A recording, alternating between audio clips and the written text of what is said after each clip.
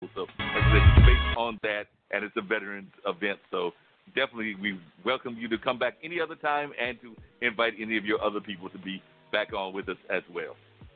Absolutely, definitely. Thank you so much for having me on. This was great. No problem at all.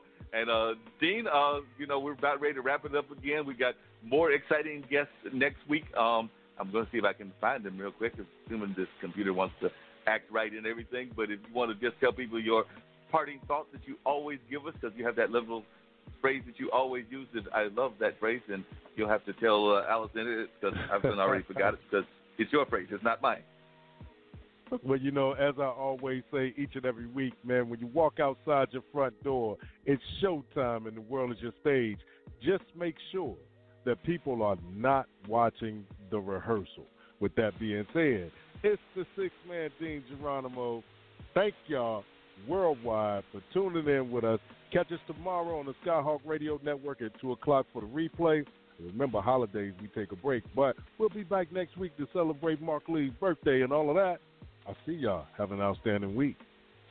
That's right. And we're on various platforms, including Apple Play, Stitcher, TuneIn, and all of that kind of stuff to celebrate my birthday because, I am into the blues music and things of that nature. I have invited two amazing blues singers to come on and talk about their music. Since I'm a blues fan, of course I'm going to invite blues musicians to come on my birthday and talk. Nice. So we've got Lisa Mann and Laura Price.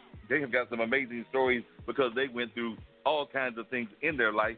That is why they became blues singers. As a matter of fact, one was born in West Virginia and had to escape from an abusive father. The other was actually born in Vietnam and abandoned at birth and became a part of the Operation Baby Lift during the Vietnam War. And both of those are now amazing blues singers. So I'm looking forward to having both of them talk about how those changes in their lives helped them become the great blues singers that they are, and hopefully they'll break down and sing some songs. Who knows? Maybe I'll even talk them into singing Happy Birthday.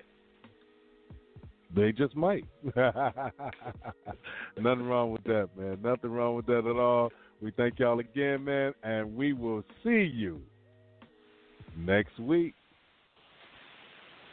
Appreciate you. Have a good one.